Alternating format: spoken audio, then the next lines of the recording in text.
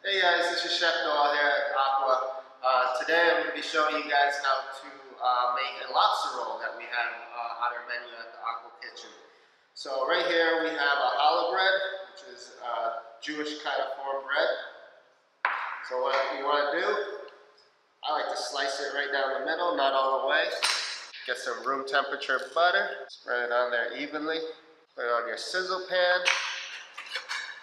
I set my oven around 400 degrees. It's about a couple of minutes just to toast up the bun. While that's toasting up, let's make our mix. So we have green leaf lettuce, fresh herbs. For fresh herbs, I like to use parsley, chervil, and a little bit of tarragon.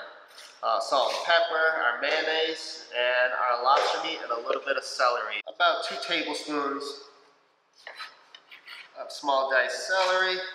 And then I have a lemon here, and I have a microplane, give it some freshness. And I use the same lemon, take out the seeds, splash of lemon juice, add your lobster and your mayonnaise. About a tablespoon for probably a little more. Tablespoon for like 3 ounces of lobster, salt and pepper, fresh herbs. Then take your spoon, mix it around.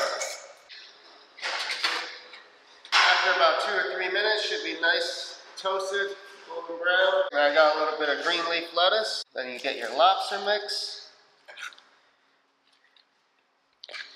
You can load these guys up. That's why I like the challah roll, because they're nice and big and hearty. Take your knife, and let's cut it in half. There's the Aqua lobster roll.